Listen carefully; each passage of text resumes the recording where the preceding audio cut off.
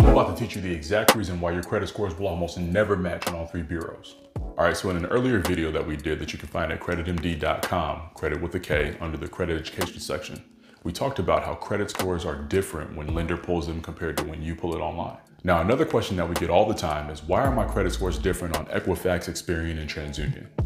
Now, the answer can be for a couple different reasons. First of all, you gotta understand that these are three totally separate companies that are not government owned, they are privately owned institutions. They don't talk to each other, they don't shake any hands, they don't share any information. Matter of fact, they refuse to share information, so even if one thing is correct on one bureau and you try to use that to correct it on another bureau, they don't care.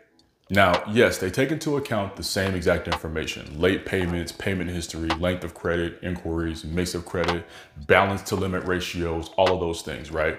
But very few accounts, creditors, collection companies are required to report to all three bureaus, except mortgages.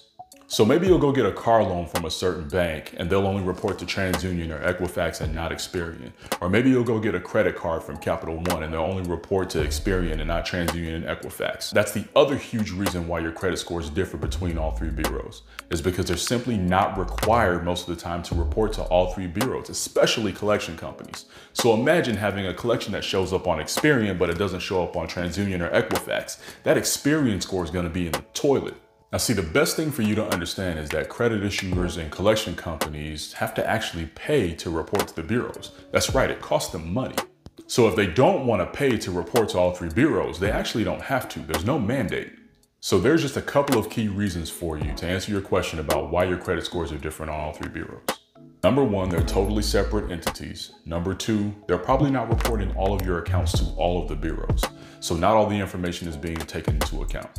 Hopefully that helps clear things up. Go ahead and be sure to hit that follow button so I can give you more credit tips that's going to help you increase your credit scores.